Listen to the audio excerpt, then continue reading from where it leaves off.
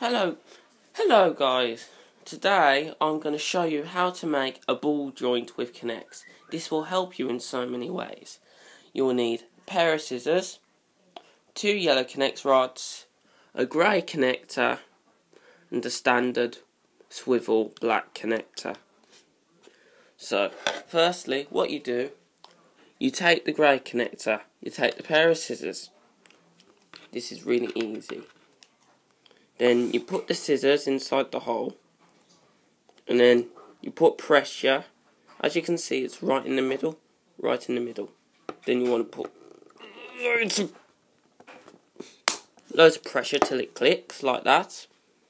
Then you want to put the scissors inside the hole, like so, as you can see. And then you want to slide it up, and as you can see, you've got that hole.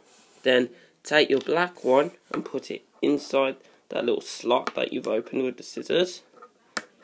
Then you pull it back quick, push it down the hole, and there's your ball joint. And as you can see, I've already made myself a little bearing thing. Watch this. This will help you in so many different ways. Let me just move the camera back a little bit. Right? So now, you watch this. This is going to be amazing. This will work. Oops. Wrong side. There we go.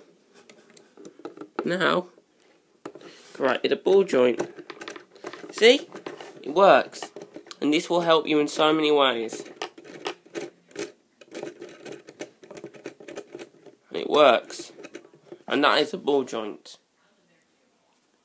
Yes, very simple, very easy. This will help you in so many ways. This will help you to make four-wheel drive vehicles, four-wheel drive, steering, and everything.